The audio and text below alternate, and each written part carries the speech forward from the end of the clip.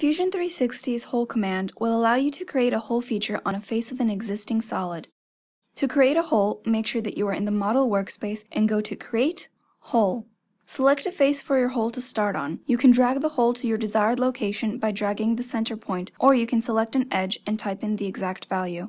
In the dialog box, you can choose the hole type and its exact dimensions as well.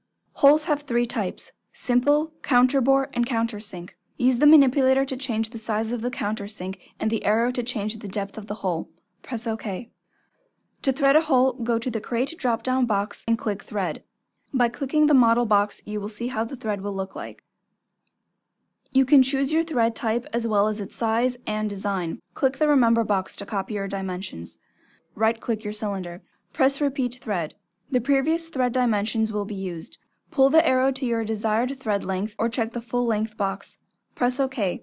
That concludes this video on Fusion 360's Hole and Thread commands.